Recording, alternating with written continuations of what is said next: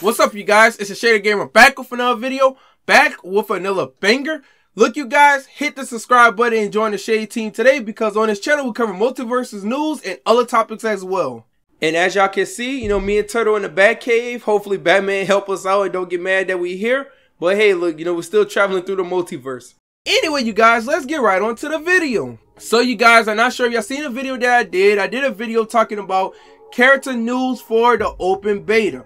Now, you guys, a lot of people are really wondering what other characters is going to make it into MultiVersus. Now, there is one character that I think is probably confirmed for the game. Now, how confirmed, I don't know, but I'm more sure about this character than any other character that a lot of other people have been speculating about and all so far. And that is the Green Lantern. Now, I'm not sure if you guys seen this, but there was an Easter egg in the MultiVersus cinematic trailer where it showed the Green Lantern personal battery lantern thing he used to charge his ring on the ground. As y'all can see, I got it up on the screen for y'all to see. It's right there. Now, you might be wondering, why am I so sure that I think he's confirmed for the game? As a matter of fact, I'm so sure that I think he's going to be confirmed for possibly the open beta, which I could be wrong, but I'm sure that he might be in the open beta. And the reason why is because of the video that I did where I was talking about characters for the open beta. Now, this is the thing when it comes to Green Lantern. I feel like he is really perfect for this game. And you might be wondering,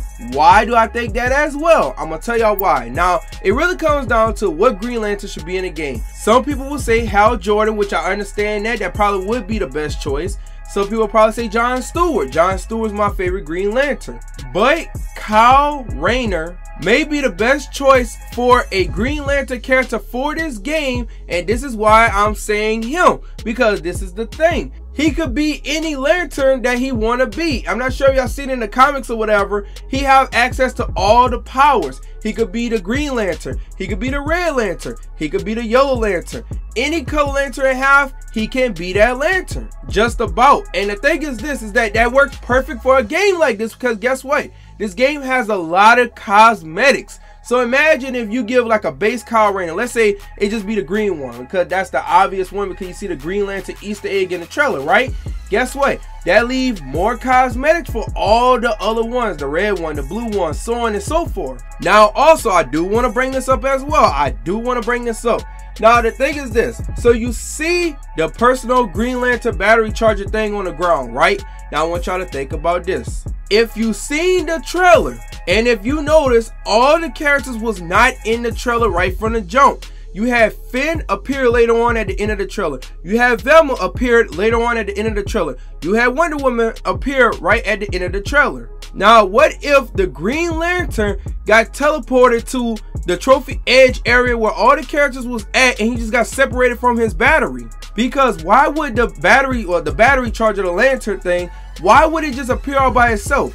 To me personally, that don't make no sense. It could just appear there all by itself, but more than likely, if you ask me, I think he probably just got separated from it and just landed right there. And honestly, I think this confirmed him for the game. I really think he's gonna show up in the open beta, but maybe, just maybe, he might show up in the official release of the game sometime later on. But I think that's coming. Imagine a Green Lantern event. I can imagine that. That would make a lot of sense to me. But look, you guys, I want y'all to do me a favor. I want y'all to comment down below and let your boy know, what do you think about the Green Lantern Easter egg? Do you think he's one of the confirmed characters coming to MultiVersus? I think so, and I think Kyle Rayner might be the best choice for this, but I want to hear y'all opinion on which one should be in. But thank you guys for watching. Make sure you like, comment, share the video, and also subscribe and join the Shade team. Join the Shade team.